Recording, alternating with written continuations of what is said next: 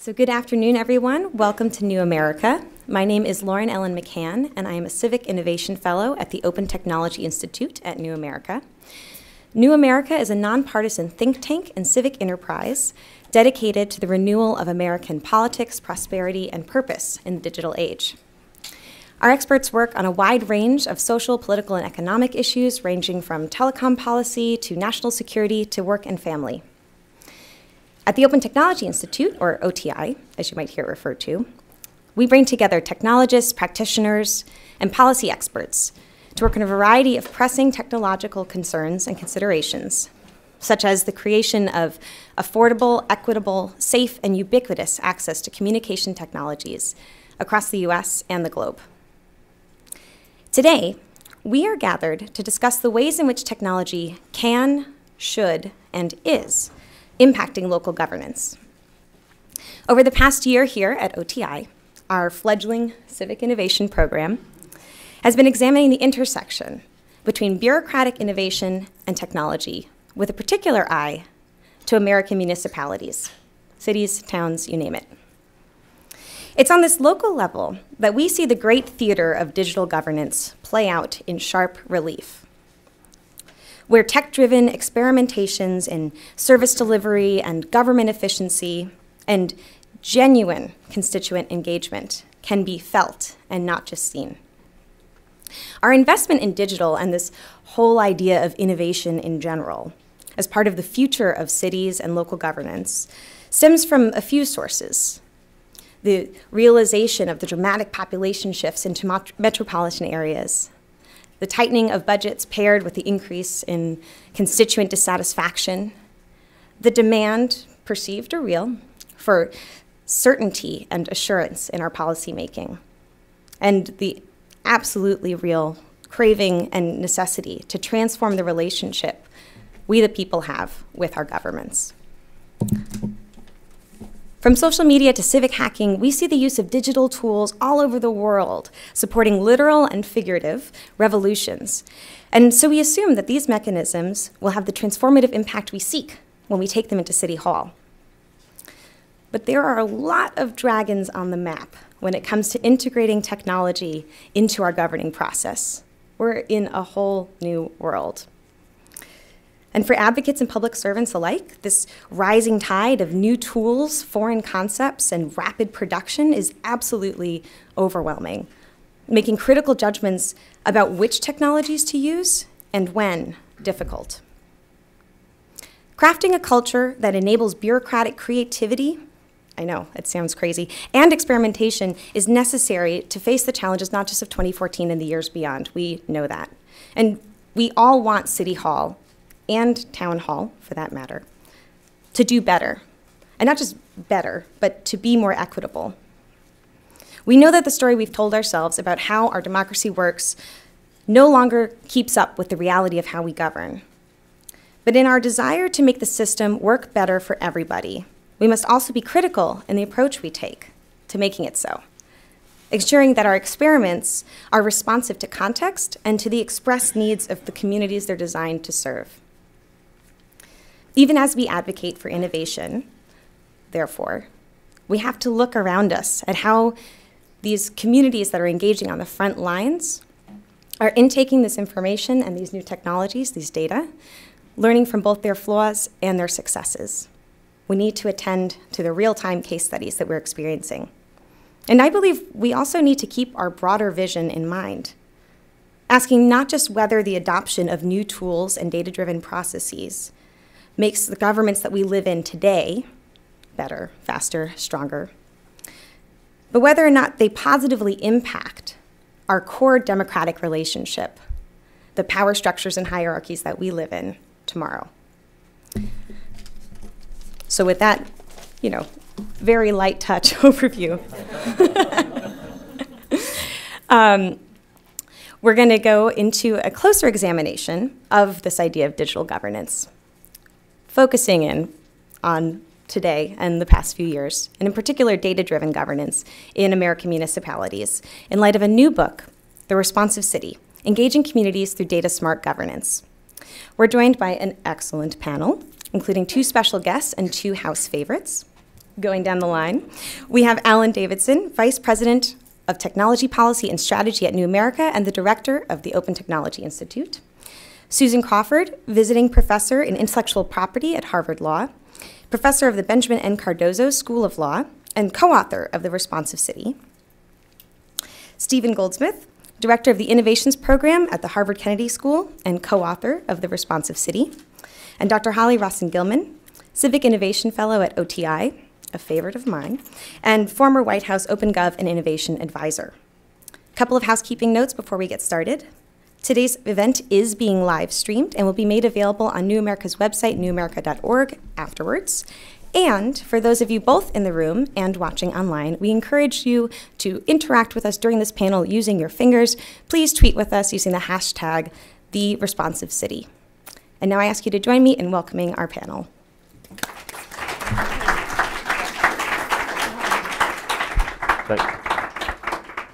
Thank you, Lauren Ellen. It is a real pleasure to welcome our two guests, Stephen Goldsmith and Susan Crawford. And I'll just say a short editorial note. I've had it's been a real pleasure of mine to be able to work with Susan for a number of years on a lot of different issues. And I remember when we had a discussion at least over 3 years ago about the fact that she was going to teach this class at the Kennedy School, and she was going to partner with the mayor's office in Boston, and they were going to get Kennedy School students to do these technology projects in the field. And I remember thinking, or maybe even saying, Susan, you were just at the White House, and you've worked on internet governance around the world on the ICANN board. Isn't this a little kind of small ball for you? Boo, right? I have to say, all you have to do is read some of this book to get a sense of the optimism and opportunity that is coming up from the cities and localities, and I'm sure that's going to be a part of the theme of this. But Susan had it right. That's where the real action is. So a quick note on our run of program here today. We're going to turn to Stephen and Susan to give us an overview of their book. Holly and I will do some Q&A in a sort of fireside chat type style, and then we will leave a lot of time for your questions. So please arm yourselves, and we look forward to hearing your thoughts in the audience as well. And we will wrap about a quarter of 2. So with that, let me turn it over to Stephen and Susan. I'm going to start with a few remarks, but it's your call. Whatever makes you comfortable. Started my career as a district attorney, and speaking to people whose faces you can't see always bothered me, so I'm going to stand. Nice to be with you. I'll answer the questions in the fireside chat, but let me just thank you. Make a few remarks. Having been in local government for 30 years, I found your comments highly demeaning about Susan having descended into city government from the White House, right? Yeah. So let me just make a few comments about the book as kind of a lead up to the rest of the conversation. And maybe the way, particularly here in this particular audience, the way to think about this is that I'm going to approach this with the following kind of construct, right? That progressive government was producing regressive ends in city government, city halls, cities. And let me explain the kind of the setup, and then a couple comments about how I think the technology revolution could make a difference. So, we had this, I was active in this area as deputy mayor of New York, and if you think about New York, you think about Tammany Hall, and you think about corrupt government and abuse of discretion on the part of mayors and top officials, and the way that we, with progressive government, eliminated much of the corruption and abuse of discretion was with a set of accountability and rule-based measures that basically said, if we make sure that nobody has any discretion, they will not abuse it. Right? So if you were good, we made it very difficult for you to be good. And if you were bad, we made it very difficult for you to be bad. Right? So now you go forward a century with a very well-developed, bureaucratic, and not necessarily even in the pejorative sense, hierarchical command and control, job classification, traditional HR, union contracts layered on top of it, methodology, and people meaning public employees are pinned in these little boxes. So that's one issue. And so against that, right, we have this complexity of current society, the issues that were mentioned in the introduction about the resources available in cities really not being sufficient to meet the problems that are at hand, and how do we resolve that? And then you have, everybody knows about, I mean, we're introduced and you're told to tweet about us during our comments, so I guess that's, we believe in this kind of sort of engagement, except when we're involved and the victims of it, right? But you know, if we're all familiar with these technology tools, but if you look at them together, it's a breathtaking opportunity, even in the 3 years since I left New York City, about how much has changed. If you put the cloud computing and ubiquity of mobile tools and data mining tools that break through kind of legacy systems and the mining and use of social media and the like, these tools together provide a very substantial chance for change if we can change the way government works to accommodate it. And just 3 quick stories, and then Susan will, I'm sure, correct me or elaborate as the case may be. So, in a story that many of you may know, but I think sets up the first point here, you know, I'm working in City Hall, and we get news that a family died in a fire of a building that burned down that had been illegally converted, you know, a building that had too many families living in it.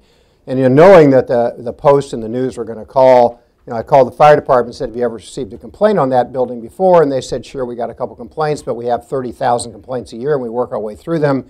And I called the buildings department. I got almost exactly the same answer. And so then, you know, I'd been frustrated. I was trying to set up a data analytics center in city government. It was a little bit early, and the tools were a little bit blunt, and the expense was a little bit high. And in the back of the room was a person that Susan writes about in the book, in particular, a guy named Mike Flowers. And so, you know, Flowers is one of these kind of, he looks harmless, but he must be a secret agent for someone. Anyhow, so he says, you know, just give me some time. And he goes, and over the next 60 days, he gets 911 reports, 311 reports, code enforcement reports, mortgage foreclosure reports, tax delinquency reports, and comes back and says, I've looked at the data, and we can increase the predictability by 1,000 times of which of those buildings are actually going to burn down.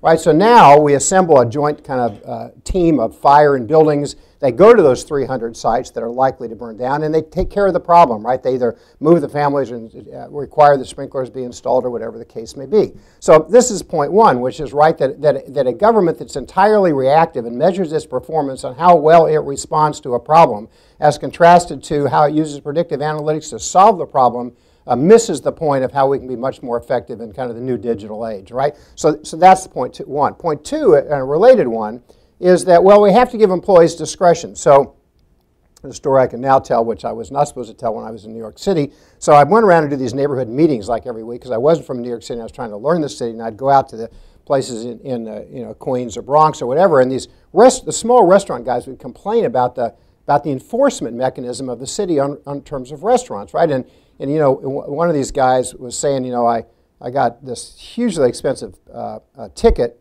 because my cheese was too warm when the inspector came in. I got like 3 of these cheese complaints in like 1 week. So I went back and said to the health commissioner, you know, I mean, I think the cheese had to be 42 degrees. It was 45, and you know, it was pasteurized, so what difference did it make, sort of thing. And he goes, you know, I said, it's just, you know, maybe your rule's right, maybe it's wrong, but really, do we have to give these infractions? And he said, look, you know, we have a very honest set of restaurant inspectors, and if we start allowing them to use their discretion about when they should write the ticket and when they won't, then we're going to introduce these abuses and you'll regret it. It was a very professional response, right? So if you think about that, well, that makes a little bit of sense, but then it doesn't, because now in the digital world, we know from the handheld tools, we know how long the inspector was in the restaurant. We know which restaurant he was in. We know how many minutes he was there. We know how many infractions he wrote. We know whether he's an outlier in too many fractions, what type of fractions, no infractions, what his productivity is, what the complaints are. We know everything about him or her as an inspector. So why don't we change this this tension that says we have to choose between accountability and discretion, which is how we've operated for the last 100 years in cities, and say we can inject discretion on the part of the public workforce, make that work more satisfying, more responsive to the citizen, and hold the worker accountable at the same time. So point two is these systems, these wonderful data systems, will not work in the absence of discretion, and we don't have to grant discretion absent accountability. A couple other really quick points, and then Susan tells better stories than I do anyway. So The next problem we have is that government's vertical, right? There's a parks department and a sanitation department and a street department and a planning department, right? But people do not live in vertical departments. They live in a neighborhood. And the big insights are across these activity levels if you're in a neighborhood. And so if we're going to solve problems, then we need to be able to mine data across those verticals. That's how we solve issues. So I spent a long time, actually about 20 years, trying to work with child welfare. And the life of the average child welfare worker, the caseworker in America, is one really tough life, right? She's not very well trained. She's not very well paid. She's put out into very difficult circumstances and asked to make an instantaneous decision, life or death often, with either inadequate information or a lot of information buried in kind of huge folders that she can't get to during the interview anyway. So now we say, and this is the case in Indiana, which thanks to Annie Casey is kind of a leader in this area. So now she has a tablet, he or she has a tablet, and they have the information in the tablet. But then you go, well, so having a lot of data in the tablet's insufficient. If we want her to exercise her discretion, why don't we help her exercise her discretion? So why don't we mine the data and suggest to her decision support systems that allow and improve her instinctive evaluations of that family, of that child. And was the kid in school the day before? How about the siblings? Were there other complaints? How about the family? And then you say, well, how about the manager who can then evaluate the caseworker about how she makes decisions? Or how about the providers who we spend hundreds of millions and billions in the country every year trying to provide services to that family? Which providers are good with which types of kids? And now suddenly across all of these verticals, we're able to provide decision support tools that will allow us to use our dollars more effectively. And buried in kind of our book, I think, is a sub-theme, which is that Republicans and Democrats, liberals and conservatives can disagree about how much money we should spend on various activity, but our position in the book is we ought to at least spend it well. And so repurposing funds that are not used well, because we now can make a difference, is equally important. Next point. All of this is unimportant, however, if we don't get the definition of public value right. And that is to say that the goal of our book is not to use data to come up with a definition of performance that says running faster in place is our definition of performance, right? Because across every level of government, we have officials thinking they're doing a good job, but all they're doing is producing more activities, not producing more outcomes or outputs. And the data allows us to distinguish the difference now. So Linda Gibbs, a good friend of many of ours, sat next to me in City Hall before she was deputy mayor in New York City of social services, was the head of homelessness. And I tell this story quickly, but she went into her office one day when she was in homeless and said, what's our definition of success? And the people around her said, when we provide high quality housing for those who are homeless. And she said, no. That's the definition of failure. The definition of success is when we prevent homelessness, right? We have to provide high quality shelter when we aren't successful, but the definition is reducing homelessness, not providing more shelter for those who are homeless as a result of some other intervention which could take place. And then over the next 4 years, Linda built a massive effort to mine data in all those social service areas, put it together, reach learnings about what works and what doesn't work, and so the data movement will only produce quality in government if it produces value instead of more activities. And then last, and this is just obvious, and Susan's evaluated this nicely in Chicago. This takes leadership.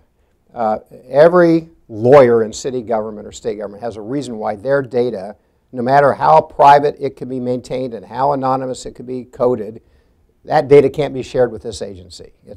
Technically it's impossible. Legally it's impossible. The agency CIOs say it can't be done, right? So everything happens inside these verticals. And so if you really want to create a data-based enterprise, right, that uses predictive analytics, that uses social media, it takes a leader like Mayor Emanuel in Chicago and Mayor Bloomberg, originally then in New York and now Mayor de Blasio there as well, but it takes a leader who says we're going to integrate the data and the data mining, and we're going to make the agencies pay attention to performance, and performance is managed by data. So in conclusion, there's one problem with kind of my thesis.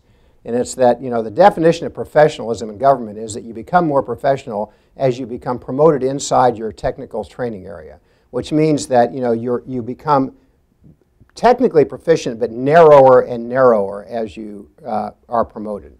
And then we introduced data analytics and predictive analytics.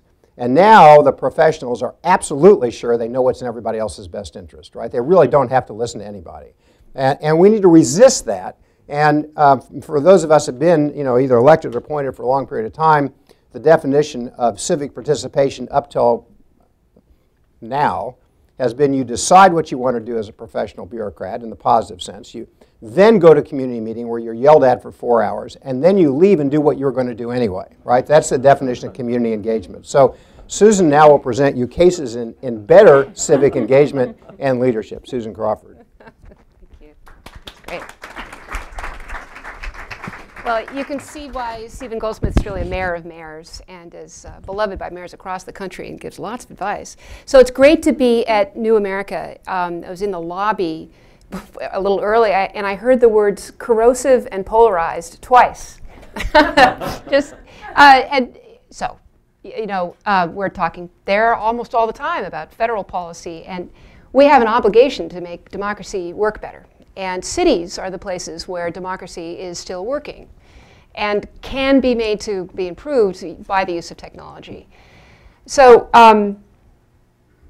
ultimately, this entire book is a kind of people magazine of heroes throughout city government who are doing their best against almost impossible odds to make life better for citizens, to ensure that by doing small things much better, by delivering services more effectively, by giving lots of touch points with the government across the city, making the government more visible, you thicken the mesh of democratic engagement, which ultimately, I believe, is going to help us prove the case for democracy around the world. That authoritarian nations may be great at building high-speed rail faster than we can, and even putting fiber lines down all over the country, but we've got the long-run advantage of engagement and autonomy and agency. And all of these digital developments feed into that richness. And the nonpartisan, seeing 10 years ahead quality of New America is aimed at the right place when it's thinking about cities and their use of technology. Because it's hard to see that we're in a period of tumultuous, transformative change when it comes to governance, because so many people are doing it. There's a lot of rattling around. We've tried to capture that moment in the responsive city, a period of genuine interactivity and change. There's a confluence of events, some of which Steve has mentioned. 3 big things: more handsets in people's hands, more fiber with any luck, more wireless connectivity. So infrastructure getting better, cost of communication going down. That's the first big development. The second is that processing is getting a lot faster, and our ability to understand data, to know what we know, which is really the goal of predictive analytics, to take historic information and use it to ascertain the best ways in which to focus city resources. That's just taking off now in cities. You know, Google and Facebook have been doing it for a while, and Amazon and the rest of them, but cities are just learning how to do this and learning how to do it much less expensively than they had in the past. So that's the second big development. Using those analytics, we can piece together legacy systems, which used to be completely without interoperability, just sitting in silos, just dark. These analytics tools layer over formerly hidden data and allow the city to know what it knows. And then the third big development is people.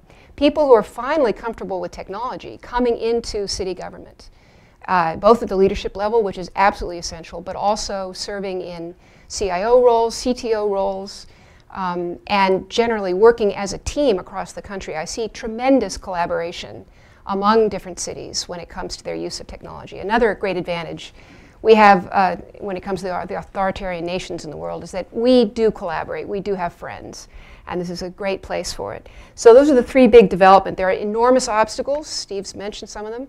Having a clarity of purpose, the idea of what is the public good we're trying to get at. We still have work to do to aim towards outcomes instead of outputs. The lack of an enterprise view for any city government is a real problem. Understanding that these turf battles, it's really tribal. among agencies have to be leveled in order for work to get done and collaboration to be effective is important. And then there's tremendous inertia, and upfront costs of investing in infrastructure and people are expensive. So the status quo often does well. So here are my 3 stories. Chicago is the center of a lot of these developments, the great city of big shoulders, led by a mayor who's fearless and put technology at the center of his administration, Mayor Emanuel. He sees the city as a platform, trying to use technology to improve the lives of citizens in many, many ways, real data leadership in many, many occasions, taking these transaction systems that are used to serve the purposes of government and layering over analytics. So for example, specific story, the city had to map data against a graphical interface, a map essentially of each block, in order to get ready for enormous demonstrations that were coming to Chicago. They called that interface Windy Grid, and they're able to see for any place in the city the history of interactions with that place, the 911 calls, the 311 calls, the problems with buildings, the problems with inspections. Suddenly the city can see itself in a way that was not possible before, and Chicago is going to take that same Windy Grid interface and make it available to many other cities on an open source basis, making it vanishingly inexpensive for much smaller cities to see themselves, to visualize their well-being and where their services are being allocated. We don't make progress on anything until you see it. Also, looking at a shared screen reduces emotional heat a lot of the time and keeps people imagining what's possible. So the Chicago Windy Grid interface and this idea of a smart data platform that will be available to many cities is tremendously exciting. And we talk about the heroes who are responsible for that in the book. Chicago is also planning an entire new community on the grounds of the former U.S. Steel plant. So U.S. Steel, huge, hundreds of acres just south of downtown Chicago. The plant hasn't been used for decades. It's just sitting there, and they're going to redevelop it, starting from the ground up with technology, with having the architects understand how traffic flows, environmental flows, air quality, noise, all of these things will be moving around the city, and how people's lives could be richer using sensor data in this development is part of their urban planning from the beginning. This is really rare. People in China are accomplishing this, but not so much in America. The idea of planning a city from the ground up using the capability of sensors to understand when buildings are crumbling, when air quality is lessening, when pollution is making people's lives less happy. I'm pretty excited about that. It's called the Lakeside development, and the University of Chicago, partnering with the architects and the city, are all carrying this out together. Chicago is also a place of an ecosystem. The MacArthur Foundation does a lot of funding there of civic technology, huge civic tacking community. They all talk to each other. A large nonprofit called the Smart Chicago Collaborative gets community members involved in beta testing technology, serves as a sort of interface between City Hall and the rest of the city in a very active, constructive engagement, the likes of which we haven't seen in any other city. So really take a look at Chicago for all of that. So Chicago's the first story. The second one is about community engagement, and here I want to tie together cities of different sizes. First, June, small, tiny city in Spain, only 3,000 people. In June, every police officer has a Twitter handle on his uniform. In June, the mayor is constantly tweeting at the citizens, and they're tweeting back about their reactions to city services. And with their Twitter handles, get this, citizens can make healthcare appointments. They can reserve meeting rooms in City Hall for community meetings. And then when they get there, they direct message the conference room door, which politely swings open. Right? Why not? Real engagement using a very lightweight social platform that we believe, and MIT is going to be studying this, but we think this is, again, thickening the civic mesh. When there are more touch points for government, when there's more trust involved in those relationships, government can do big things. The things it needs to do to solve global warming, fix infrastructure, lessen inequality, all of these steps. So that's June. Boston we profile in the book, has taken a similar step with its Citizens Connect application. The idea of using a handheld device to talk to the city about conditions on your street lights, other things going wrong, and have a constant flow coming back from the city of how your process is moving, how your complaint is being addressed. Now, this is all pretty primitive. Engagement should not be limited to complaining. There's clearly much more planning that can be done collectively, but it's a start. And when people use Citizens Connect, they don't feel like they're complaining, they feel like they're helping. There's something about these very intimate handheld devices that gives people a sense of agency and involvement with government that is really rich. And in Boston, the mayor's leadership, Mayor Menino, for 20 years only cared about knowing his citizens and helping them. By the time he left office, he'd shaken hands with half of the people in Boston. He saw technology as a tool to thicken that engagement, and the current mayor is continuing to carry that on. And then finally, 311 is a platform for engagement. We tell the story of New York City, which gets more 311 information than any other place in the world, and has now built their 311 platform as a kind of skin on top of all of the databases run by the city, so that suddenly there's an opportunity for engagement, cross-city understanding and visualization, again, of how neighborhoods are doing, how particular services are faring. All of this adds up to a visible virtual layer on top of existing invisible processes. So you see what government is doing to help you. You can complain or get involved when you're not happy with how things are going. And you own the city. The idea is we're all in this together, and only then can democracy actually function better. So the book is tremendously optimistic. It's a very cheerful book. We're optimistic about the future of cities. We see cities as the places where things can actually get done. So if you're feeling stuck here in Washington, go work for your local city council, or find a way into a city you care about. Because this idea of presence in each other's lives, engagement, is now actually possible as the costs of computation and processing and visualization go way down, and as more and more of our students go into local government. So we look forward to talking about the book with you further. Thanks.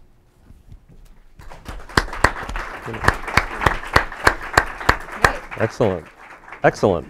Well, Holly, do you want to lead us off in our discussion? That was really excellent. And I'm excited, so we'll do a little bit of fireside chatting, and then we're really excited to have a genuine discussion with all of you guys here. So I think, it's a very interesting turn, and I think that your point about, people are really watching what's happening in cities, and this is not necessarily a new idea. We have, an old idea that cities can be a place for citizens to come together, but somehow it got forgotten about, in this sort of progressive reform, in this sort of way we thought about progress in the 20th century. And I think what's happening right now is that these are examples that the whole international community can actually take note of. So there's sort of a boomerang effect happening, whereby these cities and their sparks that are happening that you guys really document very well in this book, people are taking notice, whether it's the Open Government Partnership or the recent report by Nesta and Bloomberg Philanthropies spotlighting this as a global phenomena. And so I think the big question for me, the big takeaway is, how do we build the cities that we want given the infrastructure that we have? And so how do we take sort of big data and encapsulate small d democracy with bureaucrats who not all of them are sort of the spotlight people that you guys talk about? There's a lot of hardworking public servants in government, and they may not want to be on track every day. If I were this new cheese inspector, I'm not sure I'd still want my job. And so how do we sort of deal with that so that we can actually build capacity and make sure we don't have a set of really smart cities and a set of stupid cities? Because that would be really not the sort of the spirit of this. Well, it's an unfortunately good question to start with. I don't think anybody's really doing this well, to tell you the truth. There are lots of interesting small examples, like the Boston one that Susan mentioned. But the definition today of I exaggerate here, so not insulting mayors around the country, but the definition today of an engaged social media city is one that uses social media to tell their citizens how cool they are, right? So we're using massive amounts but it's outbound. So I think that the answer is that we have to restructure government to listen differently. How does it curate the conversation? How does it mine the social media? We have some examples. You know, the great DC.gov effort of Mayor Gray, where you tweet back or whatever your experience with a city servant, and then he puts that in a performance scorecard, is a really good first step. What I think, though, the real answer to your question is the reason nobody's done it is so that the excuse for lack of community engagement is the transaction costs of listening to 1 million people are really quite high if you're a public official. So now what we have to do is design a system where we can listen and secure information and curate that information and interpose it in the decision-making process of which sidewalk, how is a park planned, what rules get promulgated, what problem do they solve, but not just fashion a process to communicate more effectively back to government, but actually to socialize and answer in an iterative way around a problem. And very little of that is actually going on today. Yeah, I think that's fair. This is all so primitive. We suggest in the book that it will be possible for groups to have memory and presence and voice online in a way that's very difficult offline. That your ability to just use a little tiny bit of your attention and participate in a community group online, and for that group to persist and speak and work together is actually easier online. But we're not seeing very much of that yet. We're waiting for that to happen.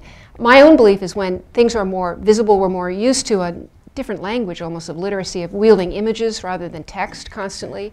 This will get easier to understand groups and for them to have a persistence online, but we're not quite there yet. And maybe just another version of the question that's a little bit more explicitly about scale. It's striking in reading the book, you know, the case studies of, you know, these kind of heroic people who've managed against all odds to create and come up with really innovative solutions to problems. You know, then you think, okay, there are 294 cities, according to Wikipedia, with over 100,000 people in America, right? So there's 294 decent-sized cities. There are, you know, 19,000 municipalities just in the U.S., right? Multiply that around the world.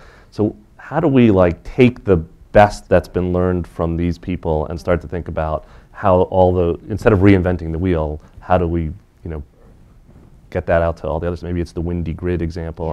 I'm curious what you think we do about that. Well, our thought was if massive numbers of people buy our book, it would change it. There you probably go. looking for slightly more well substantive said. answer. Well said. Right. Okay, done. So just real quickly, well, one of the goals of our work, right, is to catalyze a movement around these tools. Right.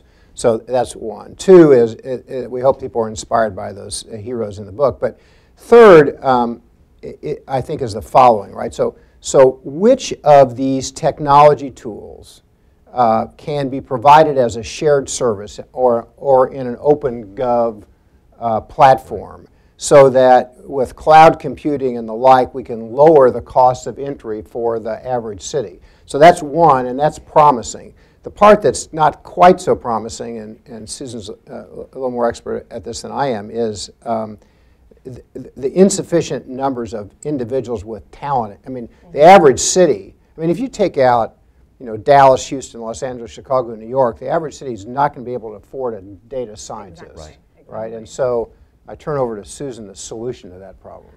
Well, luckily we have two institutions with challenged business models, government and universities.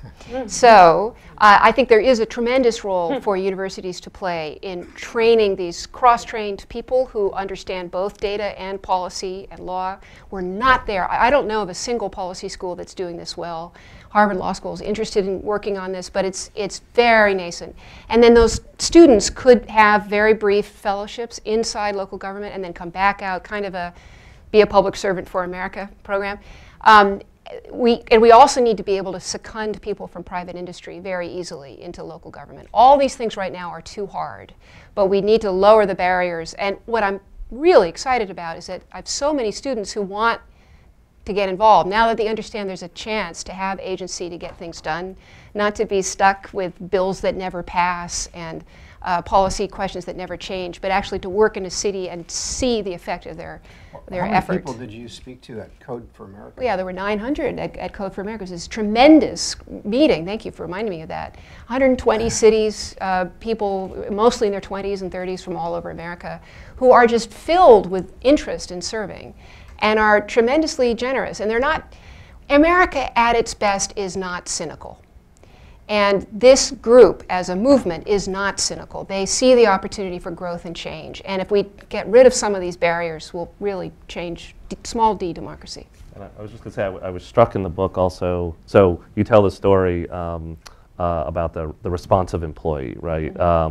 And the lead-off story is about Lolita Jackson in New York City, who happened to be a classmate of mine in high school, which is kind of unusual. And I was so excited and surprised, and anybody who knew Lolita Jackson in high school would not be surprised that she was taking a leadership role in fixing the Second Avenue subway construction problem in New York at all. But the question of like, yes, so riffing on that, how do you not just attract, how do we not just get more Lolita Jacksons, but also it was a story of empowerment, that she was given, not just that that she was there, but she was also given the tools to go out and fix things. Right. Well, I mean, I think the kind of almost the irony of this is that we've created these systems. So I teach at the Kennedy School of Government, and so you'd think a vast majority of my students would want to go into government, but they're not sure they want to go into government because they want to accomplish something for their community. Now, it's not right in there. So they're saying, if I go into government, I can't use my discretion. I've been trained. I don't mind having big student debt and no income, but the trade-off is I want to actually accomplish something for my city or state or federal government, right? And then I can't do this. So whether we're having shorter terms, like Susan said, kind of recruiting and passing through, and my view is we got to do more broadband. We got to give people more discretion. We got to have more tools to solve problems, and they will then. I mean, everybody from the trash collector to the Lolita Jacksons who's going to solve the problems of congestion around the construction site and Second Avenue subway will solve a problem if they're given the authority to solve the problem. And one of the interesting things I think in the book is that this app that Susan mentioned in Boston, now not only does the citizen get to complain, if you will, to City Hall about their pothole, but the worker sees the picture, sees the site, and soon we'll be able to communicate directly back to the constituents. So I'm thinking, advocating that more retail government, right, more direct experiences where people can solve the problem of another will build up the confidence of the beleaguered public servant, right, and the confidence of the citizen in their responsiveness. That's right, because the ultimate problem is trust. Efficiency is not the American problem. It really is participation, involvement, a sense of trust, and all these interactions and the sense of the worker of being seen and understood and having a sense of agency, discretion, wide-banded job responsibilities gives everybody an increased sense of trust of the process, I think. Yeah, no, I think that's right, and I think the point is very well taken, that there are a lot of people, especially young people, who want to get involved and be public servants, but the current pipeline is very difficult, whereas consultancies come and line up and have very easy ways to get in. It's much more complicated on the government sector. So I think I have two related questions. The first one is, how do we ensure that we're building long-term capacity, including with the people, as I aforementioned, who have the long-term public servants who might not already have those skills if we have sort of these bright, shiny, tooled up students entering public service, especially if they're going to be rotating in and out, which I think is increasingly where we're seeing sort of the job force going. What does that do for long-standing notions of the public sector? And the second question is sort of related to I think this is totally right. I think we need to empower citizens as problem solvers in governance. And so the question is, how can we really do that, and where do you guys see the potential for using these digital tools for online and offline opportunities for governance? You do question one, I'll do question two. Why don't you just start talking? All right, I'll do question two because I've forgotten question one.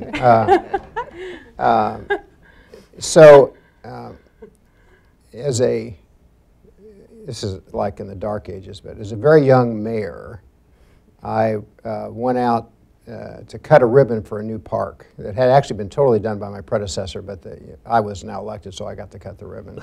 I went out there to receive a claim, right?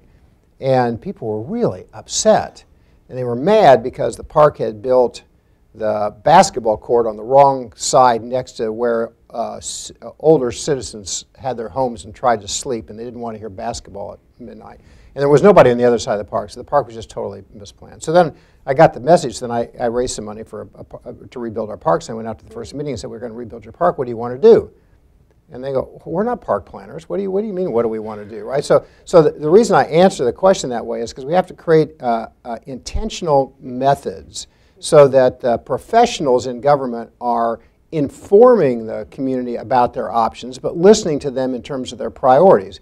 So in New York City, for example, with some funding from Knight and Case, let me make this story quick. We had a combined sewer overflow problem, right? We had to solve the problem. We came up with some money, and one of the answers was, well, why don't we find the wettest parts of the city, this is a negotiation with EPA, and create places where we have permeable surfaces, tree boxes, and the like. So the professionals in the engineering department, the water department said, great, we'll just pick the places and we'll tell the community this is what we're going to do. And I said, oh, wait a minute, why don't we just put the places up on a map and ask the community to participate in determining what they want to do. Where do they want swales? Where do they want retention ponds? Where do they want trees? Where do they like to help plant the trees? And so that led to an iterative, socialized process that may be partially an answer to your question. Now the first question, which is basically about capacity. So Boston City Hall, anybody been there? Totally brutal building, right? Really anti-collaboration, made of cement. You can't move around there. Who knows what's going on in there? And when Bill Oates, the CIO, now the CIO of Chief Information Officer of the state, when he arrived in Boston City Hall, fresh from private industry, the first cabinet-level Chief Information Officer in the history of Boston, he heard the sound of typewriters. 2006, right? This is not very long ago. And so he needed to make a basic investment in infrastructure, in getting some servers in there. And the city needed to make some basic investments in people, too. Now, we have a problem in government of always taking the urgent over the important. And because Bill had some experience and knew what he was doing, he said and he had the mayor's trust, and the mayor had a long history with Boston, he was able to tell the mayor, we need to make these investments now so that you can be better engaged with people in the future. And then you find, when you invest in the people in City Hall, give them some training, let them go out for a while, just open the windows, they will be delighted to work with these new tools. They want to be treated with respect and dignity and learn new stuff. And you can overlay what Boston did was have something called the Office of New Urban Mechanics in the mayor's office. Basically, those guys' job is just to nudge innovative practices and kind of cheer people up and say, consider collaborating. That's what they're doing. And those investments in people, in new skills, in infrastructure pay off hugely over the long run. And we think we're at a point now where you don't have to persuade a mayor that you need to do it. But in a time of scarce resources, people will say, oh no, I need to crouch down and just fix the most urgent problem and not look out ahead. And luckily the things we're talking about are getting cheaper and cheaper, so the upfront fear is lessening. So all that will increase capacity enormously. You touched on this a little in the book, but how do we start to also think about dealing with the potential negative consequences of some of these technical tools, right? So you talk about, for example, either like in the Indiana case worker example, or thinking about new sensing technologies raise these interesting privacy and security problems. How do we think about those? Or how do we think about issues around social justice and equity, potential impact of some of these tools on vulnerable communities, people who don't have access to technology? It's not all unvarnished easy good, right? What's the right way to think about that? Well, the right way to think about it is that the benefits will, in the long term, exceed the burdens, but right now our conversation is so primitive about these policy questions that we're nowhere near coming up the balanced approaches we needed. So I'm lucky to be out talking about the responsive city at the same time that I'm teaching the law of surveillance, right? So there's this beautiful balance here. Big data, yes, but then what? And it's so apparent to me that we have two poles in America, that there are people who are very tech happy and haven't thought about the policy consequences at all, and then there are people who are so worried that they want to lock everything down and never let any data be shared. And we know that neither one of these is the right answer. So we suggest in the book, and this is where the next generation comes in, because my generation has not succeeded in doing this, that we need to have people, again, cross-trained in these roles, who have thought through very seriously the consequences of data sharing, that business rules are in place that sharply limit who has access to what, for what purpose, that forensic capabilities are very advanced so that we can know who's having access to which data, for what purpose, how it's being used, and if data is abused, that the consequences are severe. That it becomes a recognized norm that you're not supposed to mess with data you're not supposed to have access to. All of that is yet to be established. So we're definitely raising a flag that policy is integral to this conversation. The same thing with underprivileged communities. A lot of my work has been focused on making sure that everybody has fiber across the country. In order to have a responsive, truly responsive city, you'd need to have that infrastructure in place, just like clean water, just like electricity, to all parts of your city, not just the parts that are paying the most in rent. Just 1 minute on Susan's last sentence. So there's obviously a concern about the digital divide, but that concern presupposes that the current phone-based system, 20 million calls a year to New York 311, is a representative sampling of the community, right? And my experience is that people of power have more voice than people without, and they find their way today to influence City Hall. So we have thought about this. Susan's obviously an expert on broadbanding. I've been thinking about it in terms of smartphones, right? 70% adoption rates. And if government uses the power of the smartphone and is willing to listen, it can give voice to those who are underserved in communities, right?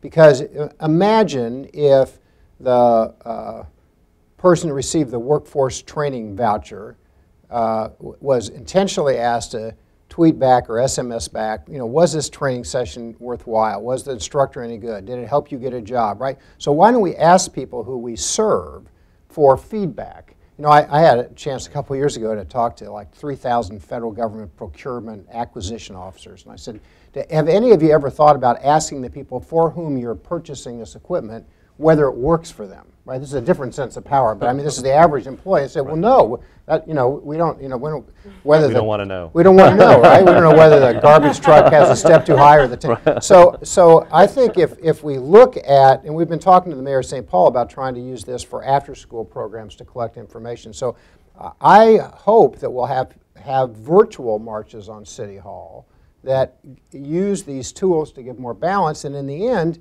when New York and Chicago finish rebuilding their 311 systems, as Susan explained, I think that folks who, particularly those who don't have English as a first language, will be more comfortable in responding in their native tongues and their own expressions about their needs and interests.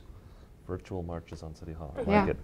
Maybe one. Do you want to do one more question, and then and then maybe we can go to the audience. So absolutely. We've got mics out. I loved in the end when you talked about the need for iterative learning, so we really don't make those mistakes that have been made in the past. I'd love to just get, very quickly how you best think we could do this iterative learning, especially since we're in this primitive phase. Well, I think what's going on quite naturally right now is a lot of shared conversations across many city halls in the country. What we need to do is make those more obvious, make them more interesting, make them more transparent and available to every city, not just the huge ones. This is actually happening organically as mayors all seem to talk to each other, and they get jealous. What's the other guy got that I don't have? And want to figure out how to increase their own ability to act through the use of technology. So iterative just means it should be possible to fail every once in a while in governments. That's part of broadening discretion. And to have that understood as part of the innovative process, it should be possible to have merit in innovative thinking recognized as part of your pay package. There should be lots of ways to incentivize innovative work inside city and government agencies. It's just hard right now. We've got a microphone, and just for folks on the webcast, it's great if you could use it. Question up here. Mike McDonald. I've been leading some salons on, from the National Sustainable Security Infrastructure Initiative on governance in times of transition, looking at this time of a lot of social media. And the book's really interesting in the way you present it. I think it's very useful. But there is another phenomenon that's happening that really hasn't been spoken about so much here. When we start looking at crises, and there's a lot of big crises that are emerging now, government tends to not be very good. I mean, look at New York during Sandy. The monies that went out to the neighborhoods, and these are neighborhoods of 100 to 200,000 people, Rockaways and Staten Island and so on, that got impacted. It was the horizontal networks, not the city, that functioned. So for 3 weeks, there was nothing in the Rockaways except for the churches and Occupy Sandy. And Occupy Sandy had 80,000 volunteers versus the Red Cross's 12,000. So there is another type of governance that's emerging that may not need City Hall. And as we create distributed, collectively intelligent grids with new energy systems that are now controlled by the neighborhoods, not by these large centralized systems, things may be changing. Well, this is a wonderful observation. I'm embarrassed that we didn't emphasize it more in our presentation. So I don't know if you could all hear the question, but so one way that we have thought about a version of what you just mentioned is how do these tools enhance the co-production of public services? So we have a model that suggests that public goods should be produced virtually exclusively by a governmental organization, as contrasted to what's the role of the network. And the network can be an ad hoc network, can be an intentional network, and the network, at the hub of the network, is information. And your point is just a wonderful one, and it's absolutely accurate. In the worst time of aftermath after Sandy, the resiliency effort emerged from a lot of the NGOs that were connected in these free-form data efforts, but they had to have some interaction with city and federal and state officials as well. So that making my answer longer than your question, I think your question is well taken. I think the opportunities here are dramatic to produce civic infrastructure through redeveloping and reemerging the civic side of the co-production. But there is a role for government, but the role of government will be to use the networks more effectively, I think. That was a great point. There's one question right over here. Thank you very much for your presentation. My name is David Whetstone.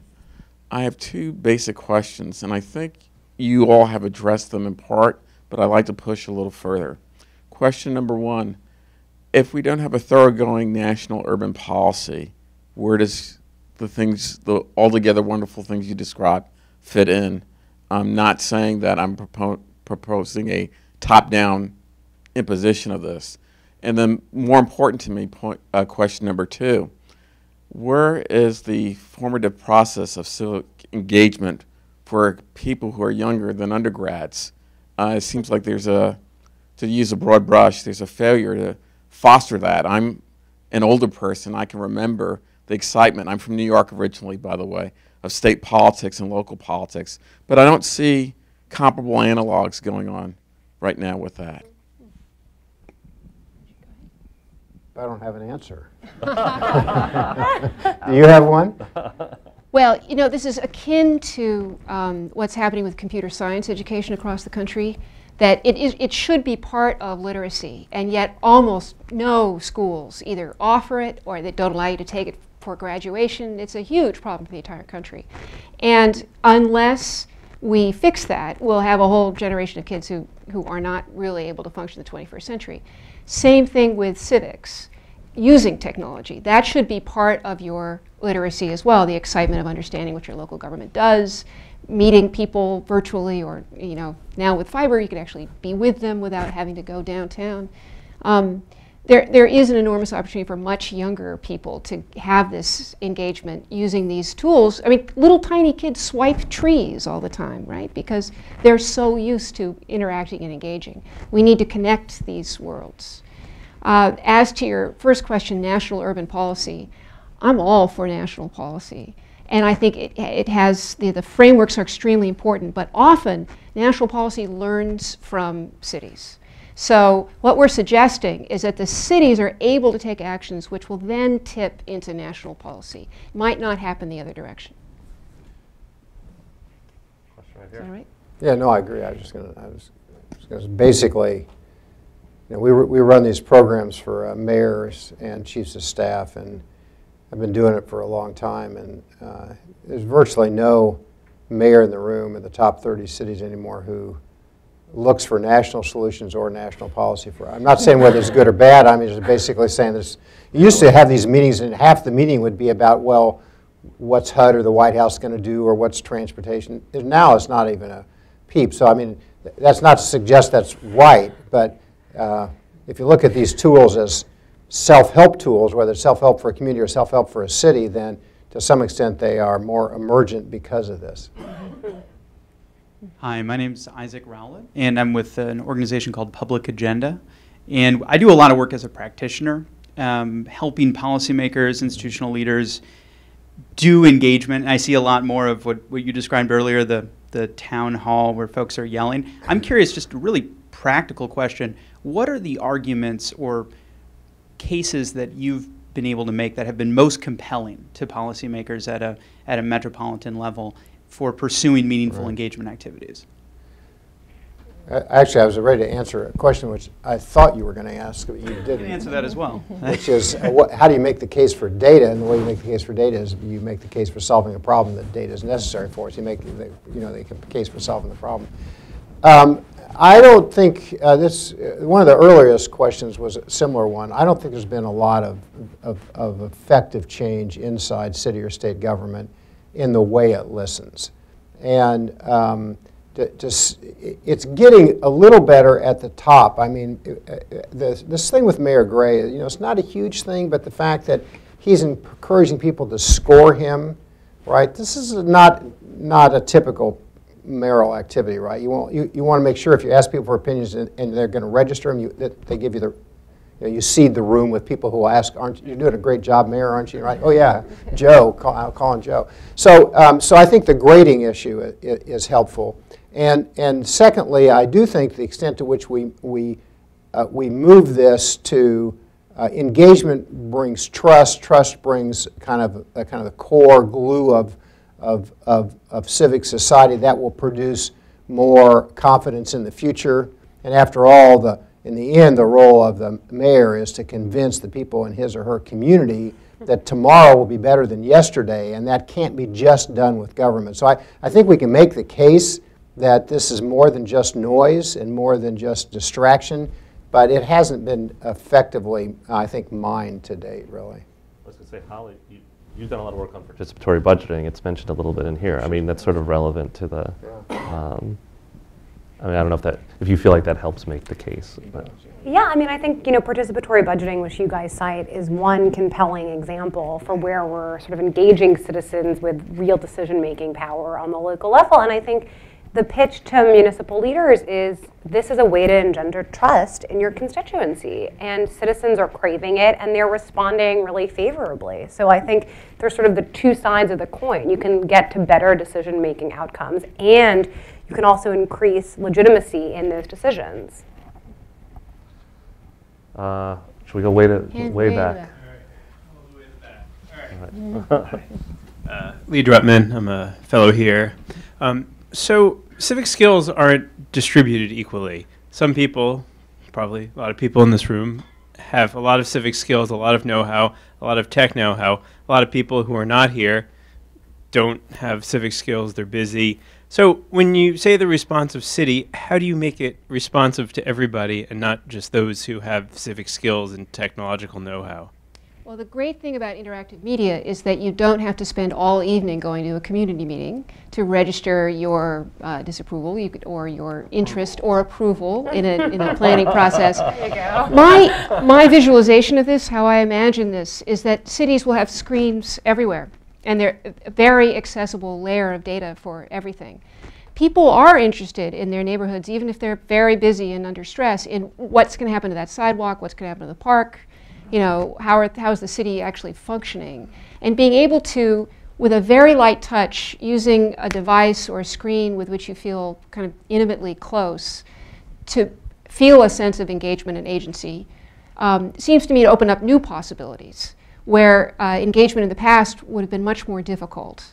Now use a shard of your attention, a moment, to indicate that's all you need to do, and you can reach many more people that way than we could in the past. And I think maybe two additional points. One is that, and Susan referenced this with the Smart Chicago example, that effective intermediary, right, so everybody's not going to be equally digitally literate, but if there are intermediaries, I mean nonprofits, community groups, and others that can, through the use of these devices, kind of elevate the position of those who are members of their organization or in their community, that provides a solution. A second answer to your question is, to the extent to which we are visualizing situations in a community. So let's assume that the law professor has solved the privacy issues, and that the sensor data really will sense what the air quality is in a particular neighborhood, right? Or any other important issues that may show that a community is less healthy than another community. Or maybe it's the geotagging of public services, which will show which city neighborhoods are more neglected in response rates or investment. So we can begin to visualize the disequilibriums, right, and the inequities in the system. We have sensor data which will, even if folks are not literate in a particular community, can look at congestion patterns and look at air quality patterns. Now, we got to get government to listen, like the last couple questions, but I think that we can use digital tools to create, to mitigate the imbalance, even if everybody in a community is not equally literate. So it's just another way to think about the answer. Some questions up here. Hi, my name is Tracy Hughes. I'm the director of the Office of Open Government for the district. I'm the first person to sit in the seat, and I'm finding it a bit challenging because we're facing not only a mindset in the change of culture, but getting the city to really wrap its head around new innovative tools. And I'm very encouraged to see that we're making progress. But I'd like to ask you if, in your research and in writing this book, if you came across any examples of a movement beyond tools to promote civic engagement to the use of tools to collaborate and cross-connect with our communities. Great question. So it's a wonderful question. I hope you liked our story about DC government. It was in order to ingratiate ourselves with you. Yeah. We didn't even know you were here. Right. So, right. Okay, so very quickly, I'll tell you a story that I was involved with, right? So to some extent, a little less now, but still somewhat, the open data movement is a check-the-box movement. My data is open. I don't care if it's inscrutable, you can't read it, it's really ugly, it's in all old PDF files, it's just my data is open, so thanks, we're going to move on to the next problem, right? So in open data movement, and this goes with a question about kind of the co-production of public services. So how does open data create answers? So, and I think maybe this illustration will help. So 311 reported to me when I was deputy mayor, more or less, right? And we had these 20 million calls, and we had open data, which means that people could kind of barely maybe figure out what was going on if they looked at our data. Then the city developed better visualization tools, and then we got a couple recent, I think, Columbia and NYU grads. And we had better software, and I told the agencies, these folks are going to go out and train every community board president about how to use the tools to find out when the reports came in, how fast were they resolved, what was happening in a particular neighborhood. They could sort our data on their own desktops and figure out what's happening in their community. And so the agency said, transportation, et cetera. Look, we have enough people complaining to us today. You're not going to really hire people to go out and tell them how to complain to us more often, right? But that's not what happened. They already knew how to complain. What they didn't see, they didn't have enough access to the open data to be able to find the solution, right? And, I remember one, and I was sitting there, and she said, well, this is really interesting because I can tell you why you've had so many pedestrians hit or almost hit at this intersection is because the walkway signs are mistimed and the senior citizens' homes on one side of the street and the pharmacies on the other. This is not a normal intersection, you guys, right? And so fix it, right? So I think it takes, until it becomes part of the civic culture, it's going to take an active NGO or an activist government to go out and show people how to use the tools to engage in a better way for problem solving. I think we have a big app world that where people are developing apps, but many of the apps are designed to help people rectify problems that government won't do, as contrasted to this kind of interactive area. Another example that may be useful to you is in Boston, there's actually a building set aside for this purpose. The district building is a place where civil servants come and talk to neighborhood groups about how to use tools to build the capacity of the neighborhood to work together. I help explain where the open data is and how they can use it. Very intentional set of programs. And having a space for that makes a big difference. And it's in a district that the city is very interested in making into an innovation area, but it's specifically about civic stuff. Same thing, there's a story in the book about in the slums of Rio, a place that kids are building called the Digital Agora, which will be fed by gigabit fiber, have a place where people can be looking at city data, but also participating in planning. Places still matter in the virtual world, and having a kind of storefront capacity for the district might be an interesting way to break down some barriers in a pretty lightweight engagement for collaboration. Got a couple of, we probably have time for just a couple more questions, so Faith, I'll leave it to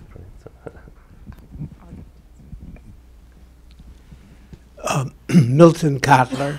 I'm an old timer and wrote a book called Neighborhood Government back in '69 and helped drop the legislation in D.C. for the advisory neighborhood commissions.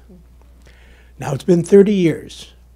We have in our neighborhood and many neighborhoods in the city terrific intra-neighborhood networks and data. We have active listservs, we have active community meetings, and I wouldn't eschew attendance of a community meeting. People enjoy it. Yeah. And it's a duty.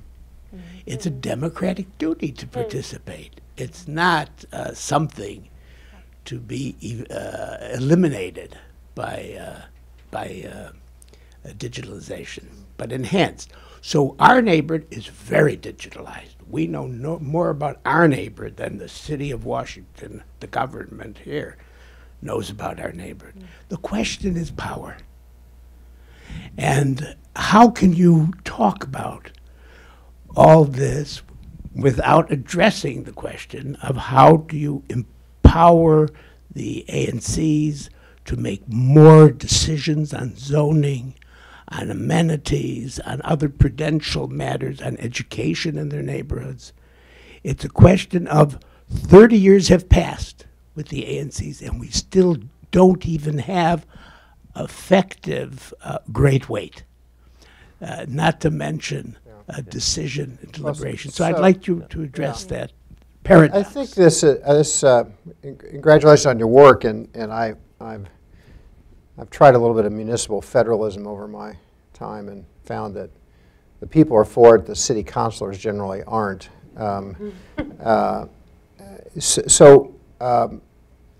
I think this goes back to maybe a place where I began, which is the city has to change the way it operates in order for the neighborhood organization to have more power and be effective. For example, how much of the street budget or the sidewalk budget or the parks budget or real decisions over resources are really affected by the priorities set in that process.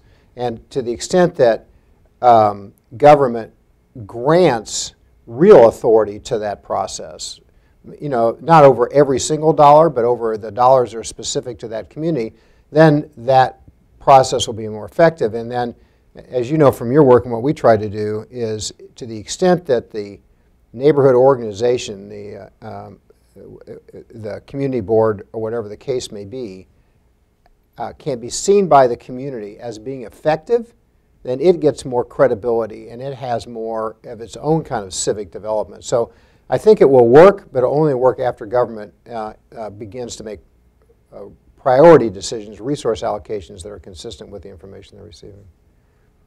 Okay, probably we're almost at the end, maybe a lightning round of the last two questions. Maybe we can take them together and then we can, yeah. This may not be so much a technology question, but since you're both from Harvard, I was curious, ever since Henry Gates was arrested for entering his house, there was discussion about how a dominant institution like Harvard or MIT and Cambridge, the city folks, would share administrative power or something. I'm wondering if you could describe if things have changed since then and whether any of your ideas would apply. And secondly, since you're mayor of Indianapolis, do you have any ideas on how the city of St. Louis and neighboring Ferguson could improve relations there, given your ideas or just in general? Well, we'll take the second question first and hope it's easier. Hi, this is Taha. I'm a grad student at Virginia Tech.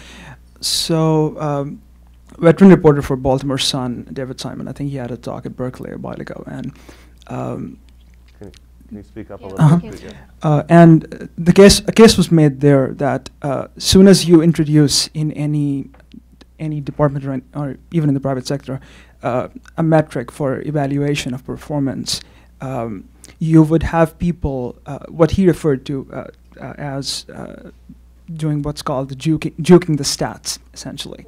This idea that you would see any metric of performance evaluation as you would devise mechanisms to basically evade that metric. And so the iterative process that you mentioned towards the end, the iterative learning process, how would that account for this sort of systemic corruption? Or is that simply... so let me put these two questions together, both because we're out of time and because they're both hopelessly complicated. We have these stat programs in government to measure things. And whatever you measure, you're going to get more of. And it's generally not really what you meant. I mean, I have like 50 examples of performance management where I sit on the performance and, oh my God, that's not really what I meant, right? Like, we're going to measure how many potholes you filled. So the street guys fill twice as many potholes, half as well, and they go back and fill them again, and then they get 2 potholes, right? I mean, it's human nature, not to game the system in kind of semi-legitimate ways. So, if you said, if you said 10 years ago, I'm going to measure police officers on performance, you're going to measure them on arrests, right? Good arrests, bad arrests, arrests with citizen complaints, arrests without citizens complaints. So I think what we see here, just to kind of bring this all together, is that the power of the new data systems will allow you to look at outliers and look at data in all sorts of varieties of ways, which would say, to your question about kind of what's the relationship between Ferguson and St. Louis and the folks in one community and the folks in another, that you both have kind of the mining of the community social media, but you also have the ability to look at the data and keep iterating the performance measure. So surely the answer to your question, I know you didn't mean it this way, is not that we won't measure. The answer to your question is we'll continue every year to iterate the measurements so that we now look at police arrests divided by convictions, divided by citizen complaints that were, whatever, and we begin to get and is this officer making arrests disproportionately on ethnicity compared to other officers? So we have all sorts of ways to look at outliers. Then we have to train management to use it. So I think we're in a promising area, but barely scratched the surface. And we called the book deliberately The Responsive City because cities are for people. And the idea is that we're not going to take a completely mechanistic approach to city life, that this will be a back and forth, interactive learning experience for everybody. So I hope we never lose sight of that. And I hope that you'll get a copy of The Responsive City because it's right outside. Thank you. Well, that's a good final word. If you want to get excited about cities as the vanguard of technical information, read the book. please join me in thanking our guests. Thank you. Thank you very much. Thank you very much. This is very nice.